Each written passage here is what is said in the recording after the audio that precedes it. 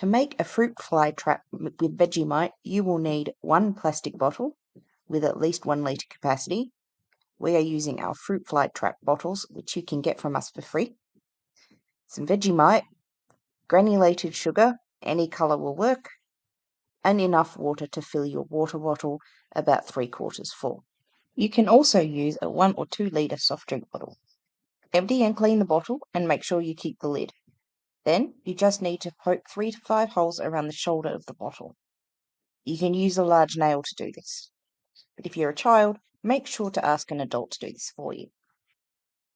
Take the lid off your water bottle and fill it 3/4 full with water, just below the shoulder. If you're using a soft drink bottle, the water level should be at least 5 centimetres below the holes you've made.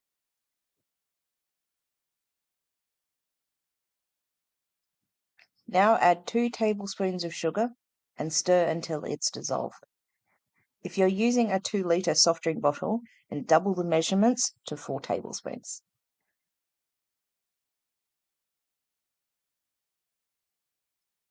Now add your Vegemite. Scoop out a heaped teaspoon and stir it in. If not all of it wants to dissolve, that's okay. You just need most of it mixed in.